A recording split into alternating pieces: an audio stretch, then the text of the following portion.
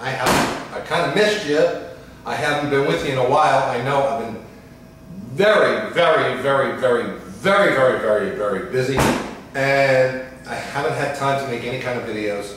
It's just been one of those kind of things. Yeah, as you can know, I kind of shaved for the summer, and it's Memorial Day weekend, and I've got a potluck, of course, tomorrow. But I'm gonna make something real quick, nice and easy. Well, not so quick.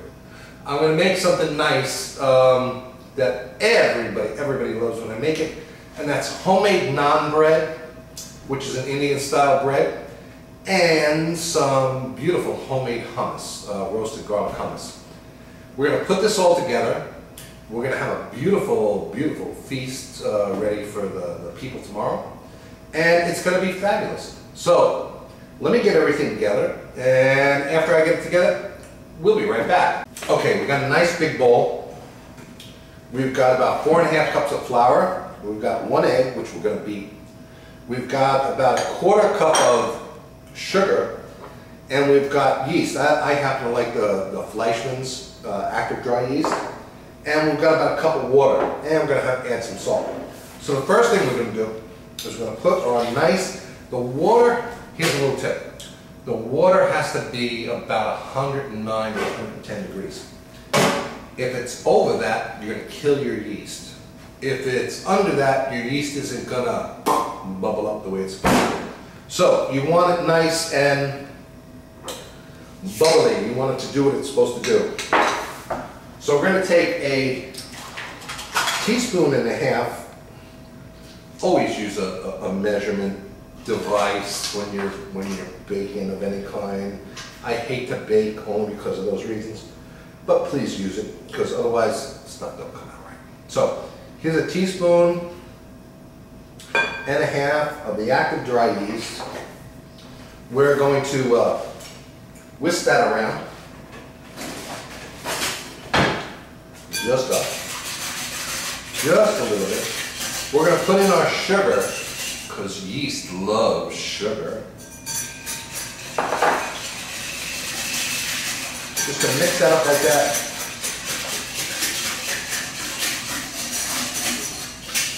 Thusly. Let that sit until it starts to foam, about 5 to 7 to 10 minutes, depending on your environment, how cold it is, and all that other happy nonsense.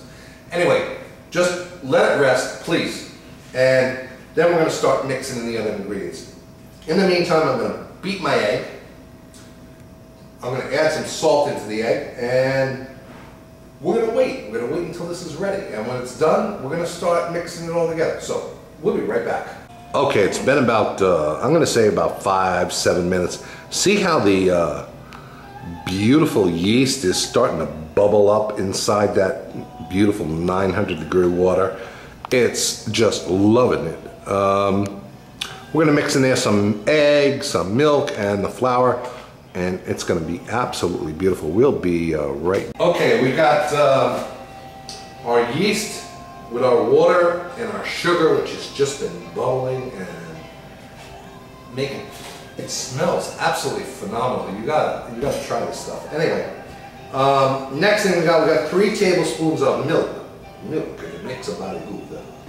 And we're going to put that in there. And we're going to add 1 egg beaten, just like that. And we're going to add, what do we got? Like 2 teaspoons of salt. So let's go to our handy dandy measuring device, which I'm not accustomed to using. 1 and 2, beautiful. That should be fat. So, and we're going to mix that all together. Just like this. Okay, then we're going to slowly start incorporating our 4½ cups of flour. So we got our liquid, and we're just gonna start Gently adding our flour until it starts making a dough. And you'll know, do-si-do, you know, that kind of thing. You'll know when it starts making dough. And as it's working its way in there, we don't want to mess around. Oh, I smell that yeast. It smells phenomenal. We just want to add a little bit at a time, so it goes from like pancake batter to full-blown dough, and you'll know it because it'll pull away from the sides, because then it's, oh, there we go, right there. You get to feel it when it's not sticking to your fingers. And we're going to work in the rest of the dough, which is maybe about a half a cup, just like that. I'm going to slap it out on the tray. I'm going to get rid of this. And we're going to just work this around. Okay, see, a little stick. Add more. Add a little more. Don't worry about it. It ain't, it's not rocket science here. It's naan bread.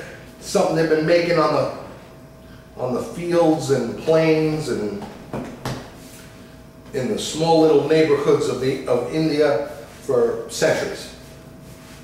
So we're just going to mix that around. Okay, nice. See? Now it's at the point where it's not sticking to my fingers and it's just pulling up that excess dough that's on the countertop. Beautiful. See it? See it doing that? I hope you see that. Beautiful. It's absolutely lovely in the bowl from our original 4.5 cups. And there we go. There we go. Nice and beautiful. It's mixing around. It's a mixing around. Now we do the pizza trick. We're going to roll it up into a nice, beautiful ball.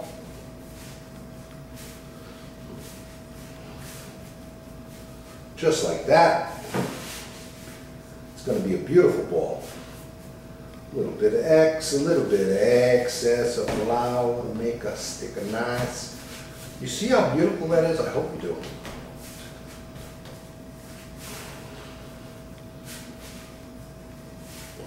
Okay. So we're at almost capacity of our flour from our initial almost 5 cups. This is what we've got left. I'm going to say that's less than half a cup of flour that has gone into making this dough. Just like that. Need a little more from this bottle. I like the taste of this one better. This is like an extra virgin olive oil. And we're going to put our dough in there to rest. We're going to do the top with the olive oil, then we're going to do the bottom so it's nice and coated. And then we're going to stick this in a place. Another tip, I like to put it in the oven. I like to stick it in the oven with any kind of plastic bottle that you have filled with hot tap water. You take this, put it in the oven, draft free, with a hot bottle of tap water. It'll proof like magic. You watch. That being said, let me clean myself up and clean up the area a little bit. Let this get proofing for about an hour and we'll be back. Okay folks, our naan has been resting, doubling in size in the oven for about an hour and a half. We're going to pull it out. Again, these tips, any plastic bottles that you have that hold about a half gallon, they conduct heat very well. Make for a nice proofing box. Look at that. It is doubled beautifully. Now, what we're going to do is take a look at that little bit of flour that was left over. dust it on our work surface, bench flour. Take out our dough. Oh my God, this feels so nice. Just like that. Punch it down a little bit. Punch it down a little bit, just like that. And then, I think I want to use a knife.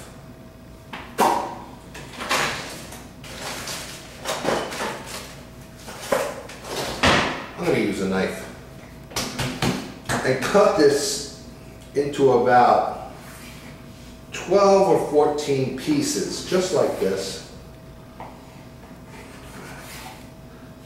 About the size of a golf ball for each piece.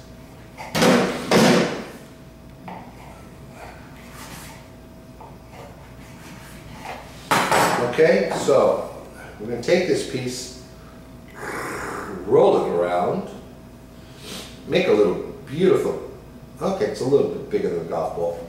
Put it on a sheet pan, and we're going to let this rise again. Just like the South, we're going to let it rise again.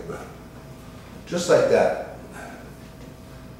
Take these beautiful little balls of dough. There's 3, and here's 4. And I'm going to keep doing this until I fill up the entire sheet pan.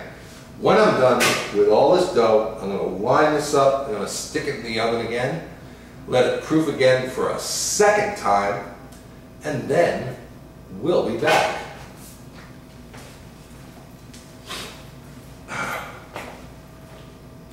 Our dough has been resting in the oven in its golf ball size for about 30 minutes.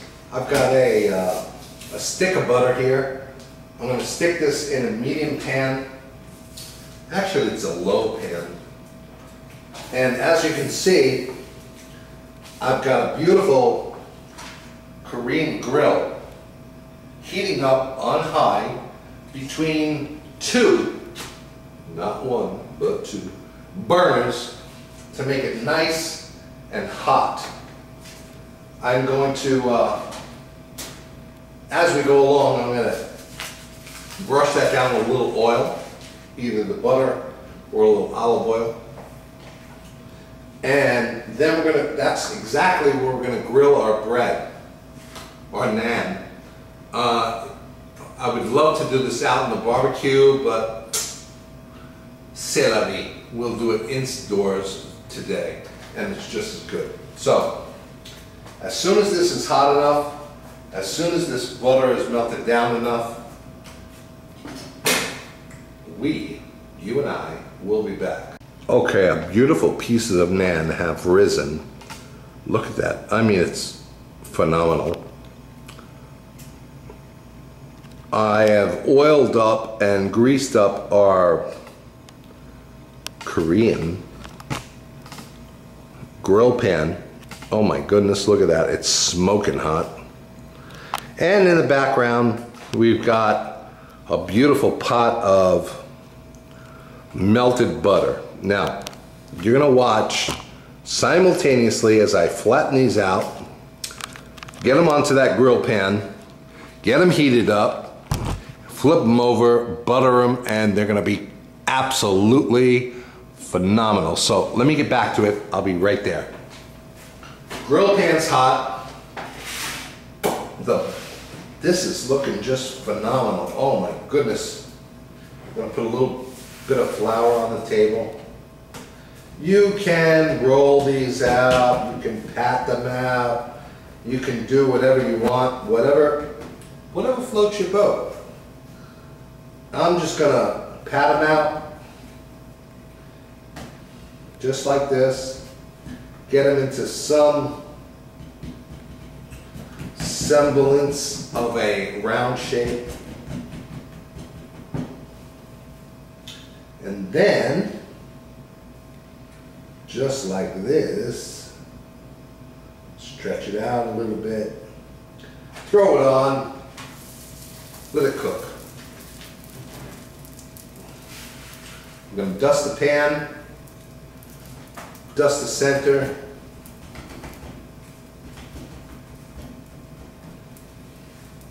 It's almost like pizza dough. Almost.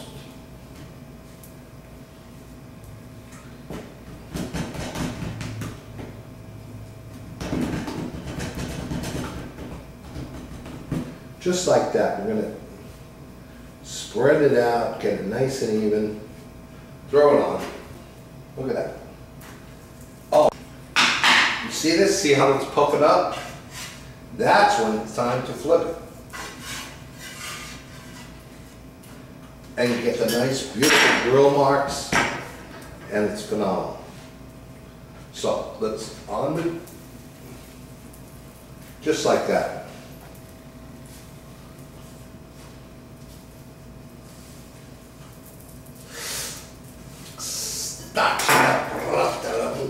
And we're going to brush it down a little off, a beautiful little bit of butter. Just like this. Oh my goodness. Going to let that cook for a few minutes, and then we're going to flip it over. We're going to do the rest of these. I got 3, 6, 9, 10, 11, 12, another 15 to do. As soon as they're done, we'll be back. Oh my goodness, they're smoking. Look at that.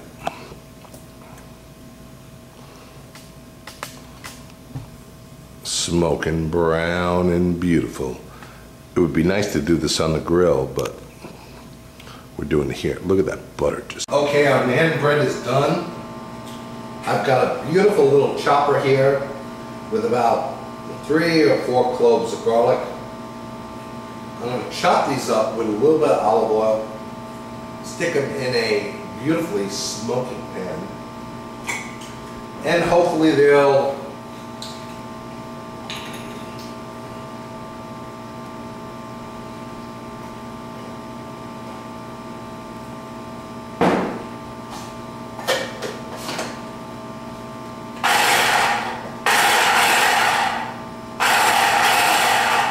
nice and hot, yes. I can hear it smoking.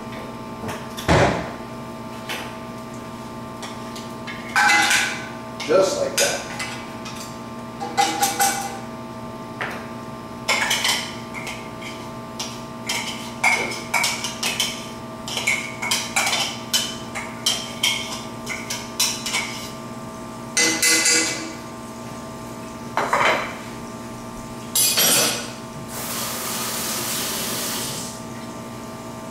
Okay, now, through that smoking oil, we're going to add 1 drained 19-ounce can of chickpeas.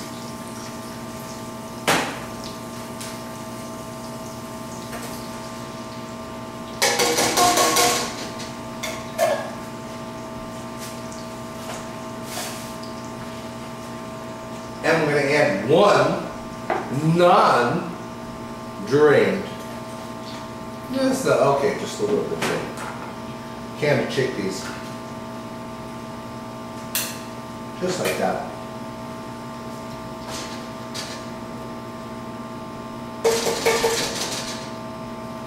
We're going to let them cook together. It's going to be fabulous. And then we're going to put them in this tiny, tiny, tiny little blender that I've got. But we're going to press on because it's where we're at. So we'll be back in a few minutes. Thanks.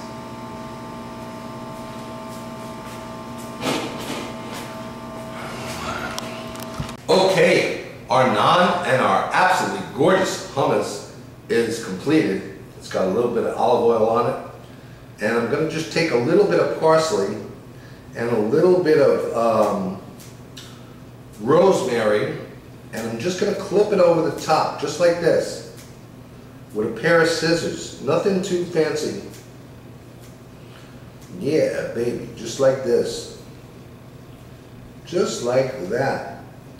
and then it's all ready, and then we got it presented. So, there is our beautiful naan, homemade naan, and our beautiful hummus, and hopefully we're going to stick this together with a beautiful homemade cheesecake. So, stay tuned, and we'll see what happens.